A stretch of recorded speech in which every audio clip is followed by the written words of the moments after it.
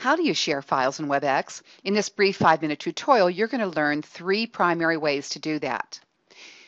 Those are by sharing your desktop. That means if you have 3 applications open on your desktop, as you toggle from one to the other, what you see on your computer is exactly what everybody else is going to see on theirs.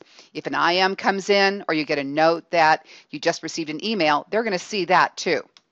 The second way is to share a file. This means that you can take a PowerPoint like I did in our class, and you can annotate it and do all kinds of cool things on it with your team meeting. If you have an embedded video in your PowerPoint, or you have a video on your computer, you also can share it this way. The third is to share a specific application. So let's say, again, you have 3 applications open on your desktop, but you only want to share the Microsoft Excel spreadsheet. When you share that spreadsheet, if an IM comes in or you get a notice that a new electronic message comes in, you'll be able to see it, but nobody else will because you've only shared the Excel meeting document. So let's take a look at how we use these in the WebEx meeting. As you know, when you open your WebEx session, you are greeted by this very familiar meeting manager. We're going to be focusing just on the left part of the meeting manager in the live demo I'm going to do with you now.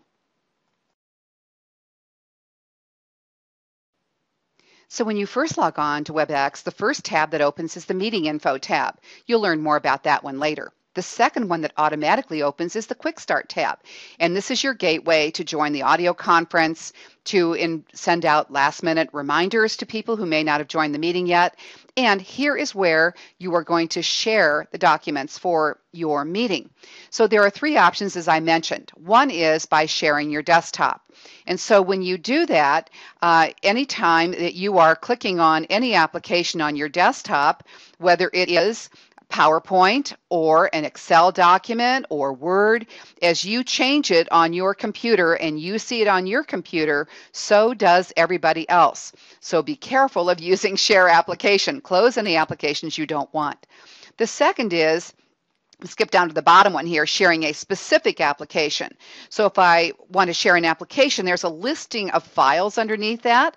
So I'm going to go ahead and select that Excel spreadsheet. And notice that it is now on, and I just got an IM in, and you can't see that because I haven't shared that. I've only shared the Excel document. The third way to share files is to actually share a file. This is the one that I used in class. It let us do all those really cool things together. So I'm going to go in and load those files. And what you'll see is that when you use share file, the file will be imported into a tab, and notice that there are annotation capabilities that are right here that we can use to annotate on the slide and to save for use later.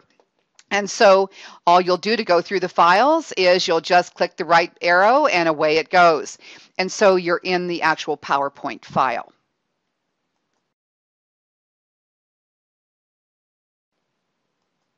So let's just review one more time. There are 3 ways to share documents in meetings. One is share desktop, then share file, then share application. With share desktop, this is where you can have like 3 applications open on your desktop. What you see on your computer when you use share desktop is going to be seen by everybody else in the meeting.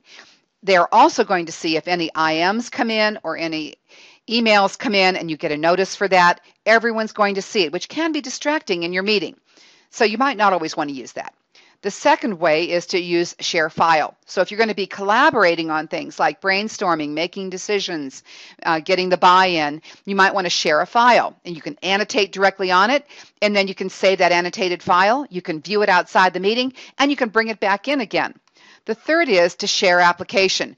This is where you would want to share just one document on your desktop. Maybe you have 3 or 4 open, but you only want people to see the one that you have elected to share, like that Excel spreadsheet. If an IM comes in or email comes in, no one's going to see it but you, because you are not sharing multiple applications. You're sharing just one. So let's see if you have caught all the main points here. So let's say you're going to share a Microsoft project as your live document during your meeting. How are you going to share it? Do you have it selected?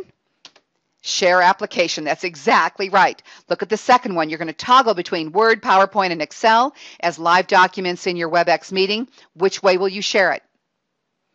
Once again, you're exactly right. It is Share My Desktop.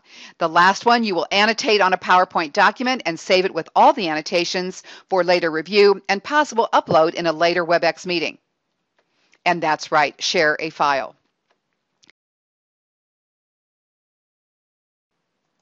Once you learn how to operate WebEx, then take your skills to the next level.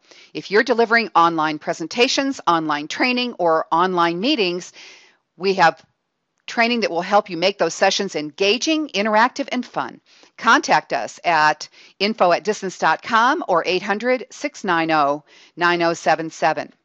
Well, now you know how to operate the basic function of WebEx, which is how to share files. This is Dr. Jacqueline Costner, and this is the end of this tutorial.